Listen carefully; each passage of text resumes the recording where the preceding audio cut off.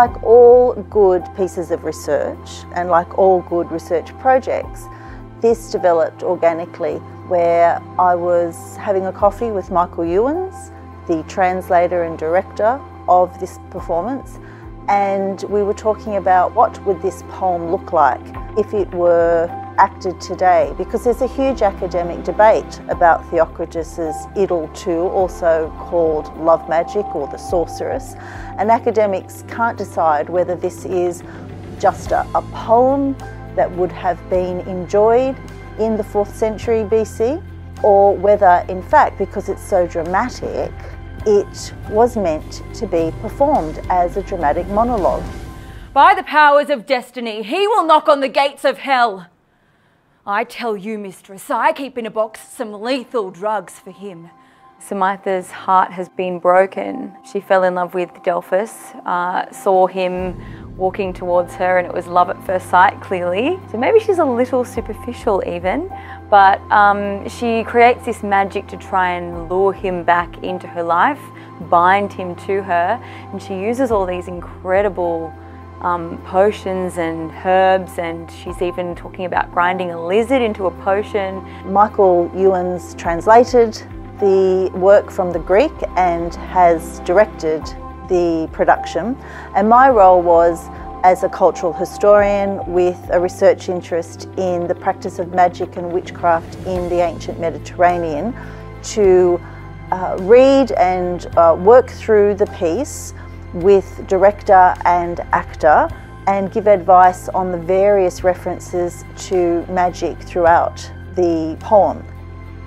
The body art that you see on Samantha is a little bit of research that I did into symbols that appeared both in the Greek magical papyri and on magical amulets and gems that the ancient Greeks and Romans actually wore as protective amulets.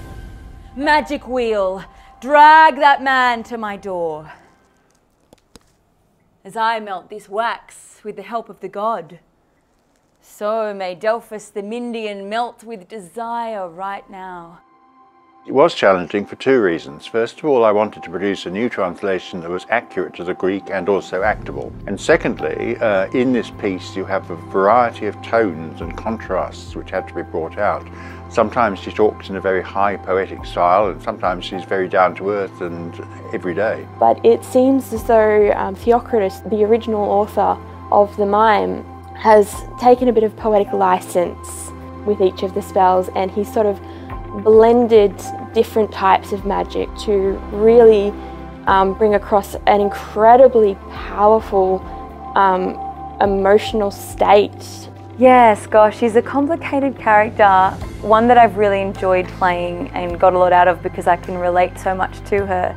She's obviously gone through heartbreak, and it's probably the first time, by the way that the piece is written, you can kind of tell that first hurts the most and she's in a lot of pain.